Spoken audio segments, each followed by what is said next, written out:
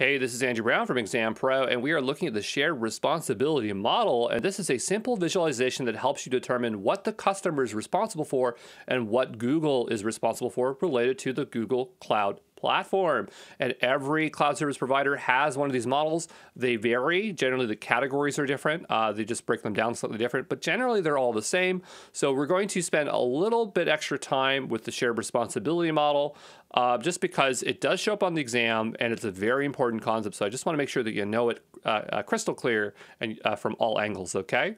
So generally these things are broken down into different categories. So we have infrastructure as a service, platform as a service, software as a service, the types of cloud computing. And then we have along the side a bunch of categories or responsibilities.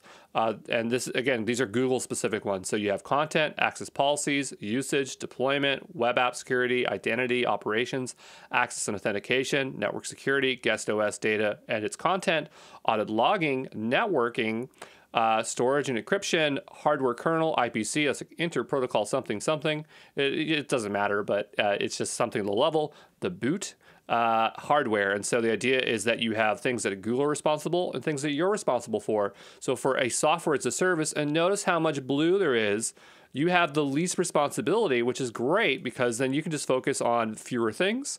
But remember, SaaS is something like Microsoft Word. So imagine what you could put in Microsoft Word. You'd write your article, right? So that's the content. You might share it with somebody, and you're just using the platform. So that's SaaS. Then you have platform as a service. Remember, this is like something like App Engine, where you have your web application. You built it, Ruby on Rails, Laravel, Next.js, whatever you want. You deploy it. You upload your code, so that's the content itself, and you have to choose how you want to deploy it, and you're responsible for the security of that application because you're the one who built it, right? So there's that. Then there's infrastructure as a service. This is the basic building blocks. The idea here is you can launch a virtual machine, and so if you do that, then you are responsible for the guest OS. So you're actually adjusting OS layer stuff, and then everything underneath is Google's responsibility. So the customer is responsible for the data and the configuration of access controls that reside in GCP.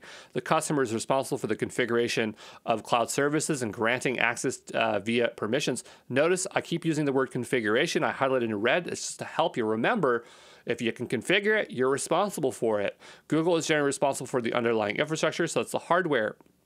This is a concept from AWS. I wish all of them would use it, but the idea is there's in the cloud and of the cloud. So in the cloud is talking about you, the customer. If you can configure or store it, the customer, then you are responsible for it. And of the cloud is if you cannot configure it, then Google is generally the one that is going to be responsible for it, okay?